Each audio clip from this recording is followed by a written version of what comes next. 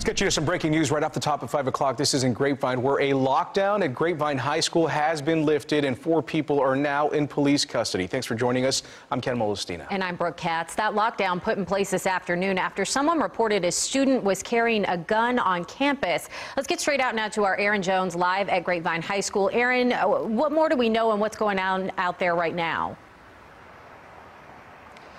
Brooke, we just got some new information from Grapevine Police about those 4 people that were in custody. They tell us they will be facing terroristic threat, criminal trespassing, and possession of a firearm on school property charges. Meanwhile, most of the students here at the school have gone home from the day when this lockdown was announced. A lot of parents came up here to see what the situation was. We learned that this all happened around 2 o'clock this afternoon. Police tell us that someone reported that a student brought a gun to a school, and then about an hour later it was lifted. Students were dismissed and no one was hurt. So police, they swept the building and they did take those 4 individuals into custody.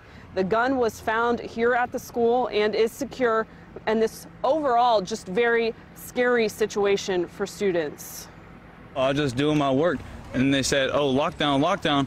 I was like, "What's going on?" But they didn't say it was a drill. I was kind of scared at first. I'm literally still shaking right now. And there was like a picture on someone's story of the guy with the gun, I guess.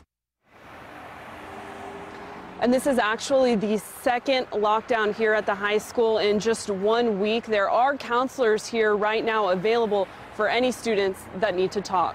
Reporting live in Grapevine, Aaron Jones, CBS 11 News. We'll stay on top of any new developments. Thank you so much, Aaron.